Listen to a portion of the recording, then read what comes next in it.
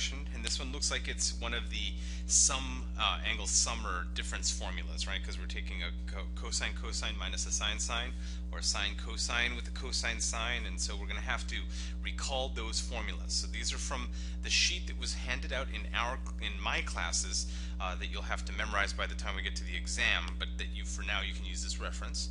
And so I'm going to write a little bit over here in red so that we can remind ourselves of what the formulas are. The cosine of a plus or a minus is equal to a cos minus plus sin, and the sine of a plus or a minus is equal to a sine cosine plus minus cosine sine. So that's personally the way that I keep track of them as a mnemonic, or as a little thing that I can kind of keep on my bathroom mirror, so I look at it every time I'm brushing my teeth. But in this problem we have a cos minus a sin.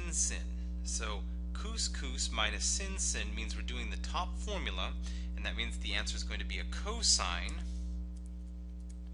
The fact that it's a minus here and the minus plus, which is with the plus minus, means we're going to put a plus sign in the middle, and then the two angles are the two numbers that we see floating around. So it's 29 degrees plus 16 degrees. 29 plus 16 is of course 45. So this question is really just asking for the cosine of 45 degrees, which we know from our unit circle to be radical 2 over 2.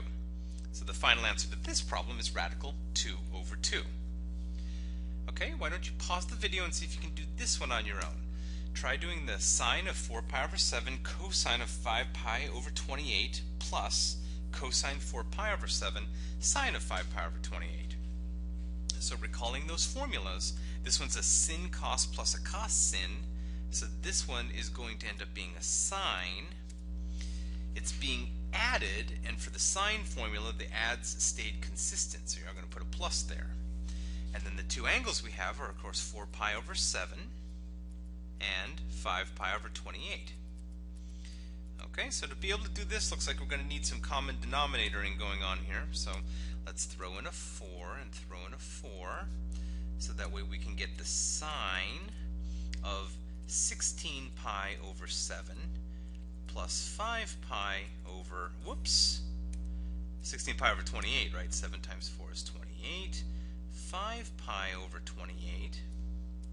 So in other words, we have the sine of 21 pi over 28, and that means we have the sine of 3 pi over 4. Yay! And that's another unit circle type value. So that's up in quadrant number 2, so it's above the axis there, so it's going to have a sine value of radical 2 over 2. That's a coincidence, it's the same as the last one.